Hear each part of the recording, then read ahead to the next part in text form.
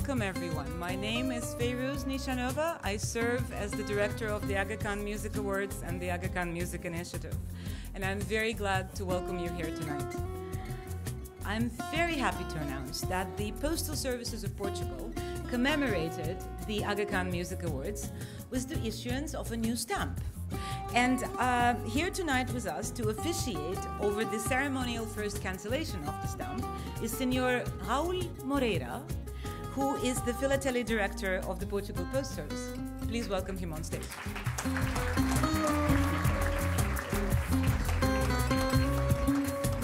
Good afternoon, ladies and gentlemen. What a pleasure to have you here with us tonight. We have been doing this ceremony since 1853, when King Ferdinand for the first time cancelled the Portuguese stamp, a stamp with the portrait of his wife, King Mary II. And after 170 years, we have been doing it several times, albeit reserving this kind of special ceremony for high-profile cases as it is today.